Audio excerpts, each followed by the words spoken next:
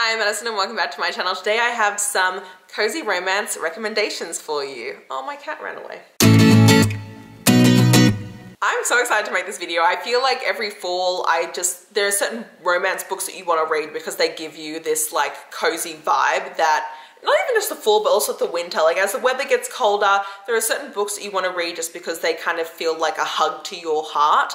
And that's the recommendations I'm going to be giving you today. So first things first, we've got Morbidly Yours, which sounds strange, but in this you're following Lark and Callum. Now Lark, her husband passed away and so she's a widow and she's finally decided that she's, enough time has passed that she's going to kind of move on with her life. And so she moves to Ireland to do that. When she moves to Ireland, she moves into this cute little cottage house and she has this next door neighbor.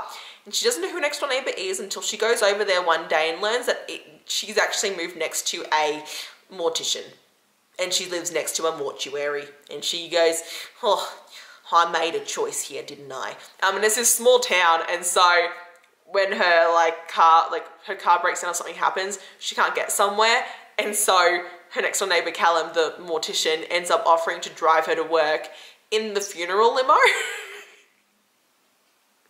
Which is fucking hilarious. And it's their romance, it's grumpy sunshine, it's a slow burn, it doesn't get spicy until like the 60% mark in it, but it's a really, really cute romance and it's just like the vibes in it. I mean, look at the cover. Does the cover kind of give you cozy vibes? I mean, it's literally a gravestone, so I'm not really sure exactly how cozy that might feel to you, but I look at this cover and I think cozy fall vibes.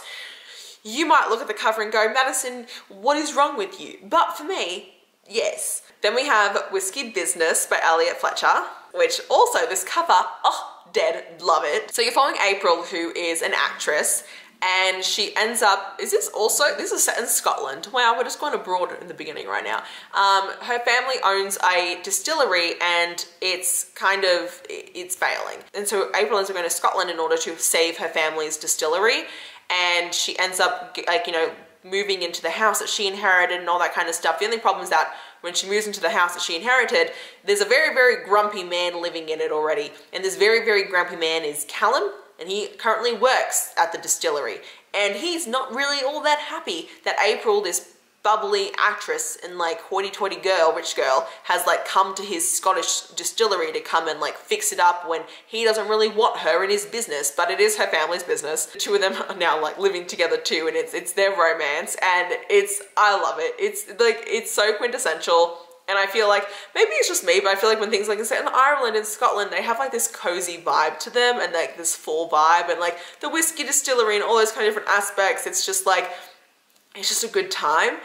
So this is my second fall cozy vibe recommendation. Then we have Tame the Heart by Ava Hunter. Now this is a small town romance. Small town I feel like just kind of is always an automatically cozy vibe. So you're following Ruby and Charlie ends up saving Ruby one day, and as a result Ruby owes him a favor. And that favor is basically the fact that Ruby has to work on Charlie's ranch and help for 3 months in order to help him kind of save it because it's not doing very well. And it's this forced proximity age gap romance. I think it's a 10-year age gap between the two of them. And he's this very grumpy, stubborn rancher cowboy. And she's this bubbly girl. And it's just such a great time because, I don't know, small town, grumpy sunshine. He's this rancher who doesn't really want her in his life, but also due to the favor that she owes him, she has to actually work on his ranch for 3 months and help him out. And so the forced proximity aspect of it is also just delicious because he has to see her every single day.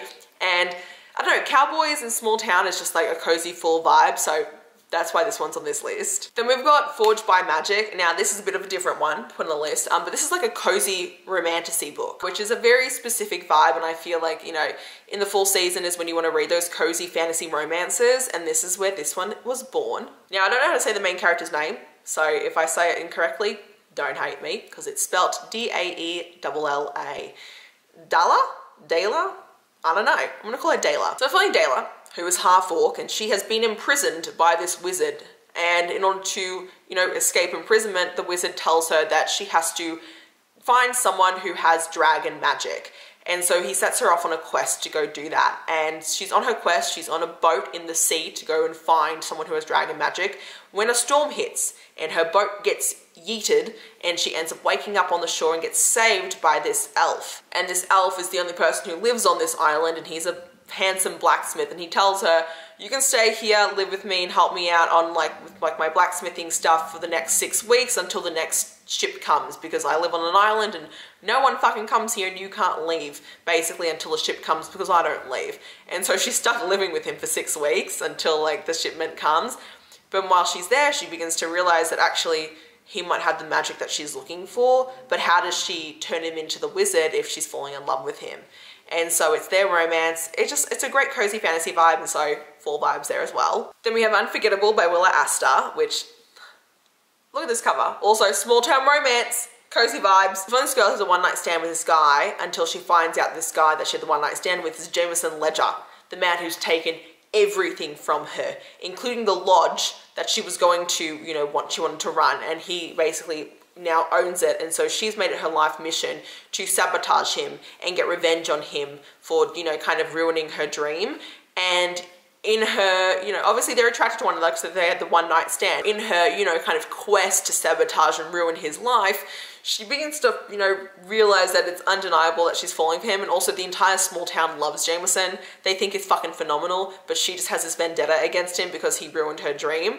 Not that, the man can do anything about that personally. And so it's their enemies lovers romance, but it's enemies on her half, not on his half. It's just an adorable kind of romance, and it's got that really fun small town cozy full vibe to it. So, and the cover's also just fucking gorgeous. So that's why this one's here. Then we've got Done and Dusted by Lila Sage. This follows Emmy and Brooks. Now Emmy is a famous horse rider. She left her small town years ago. She's kind of made a big name for herself until she gets an injury and ends up having everything kind of just falls from beneath her feet. And so she leaves her big city behind, she leaves her dreams behind, she leaves her boyfriend behind, and she moves back to her hometown, very, very defeated. When she returns back to her hometown, she reconnects with Brooks, who is her hometown's bad boy and also the #1 bachelor. Brooks is one of her older brother's best friends, and Brooks kind of always had somewhat of a crush on Emmy, but nothing ever came from it. And now that they're both older and both back in town,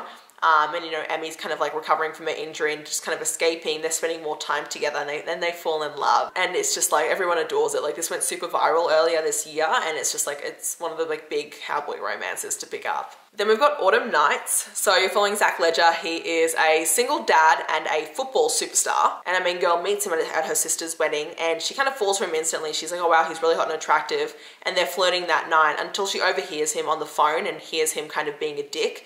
And she's like, oh, JK, not actually interested in him, except for the unfortunate fact that he kind of wants to win her back, and so he hires her as his interior designer for his house. And so in order to renovate his place and interior design it, she ends up moving in with him.